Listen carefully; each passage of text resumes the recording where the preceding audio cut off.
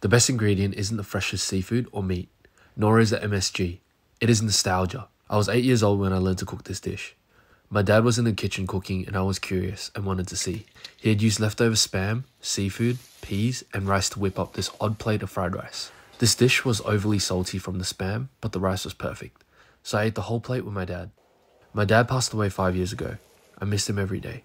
Till this day, I remember the flavour and exactly what he put in it. I own a restaurant now, and I've cooked with chefs from around the world. But this right here will always be the best fried rice I've ever had.